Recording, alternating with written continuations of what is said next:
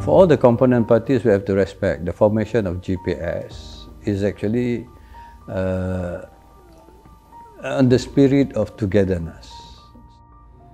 Deputy Prime Minister Fadillah Yusof has stressed the importance of mutual respect and consultation among Gabungan Party's Sarawak component parties amid concerns of infighting within the ruling coalition.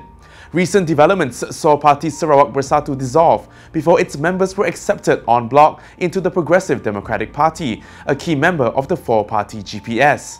Addressing potential concerns over the merger, Fadillah, a senior vice president of GPS linchpin Parti Pesaka Bumiputra Bersatu, downplayed the likelihood of internal conflicts. He said the coalition was committed to collective decision-making, which he added was the basis of GPS's formation.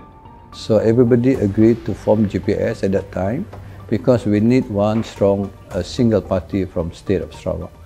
So based on the understanding, so whichever component wanting to do some decision process or inviting any parties to join, the spirit is always consultation. So these are the things that I want all the component parties to respect.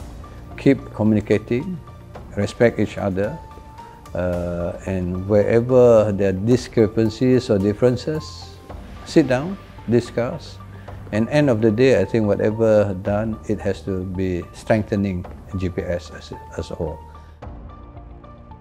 When asked about potential seat disputes within GPS in future elections, Fadillah said the coalition would use its past experience in seat negotiations to achieve an amicable solution. We'll cross the bridge once when the times come. No, there's always a formula.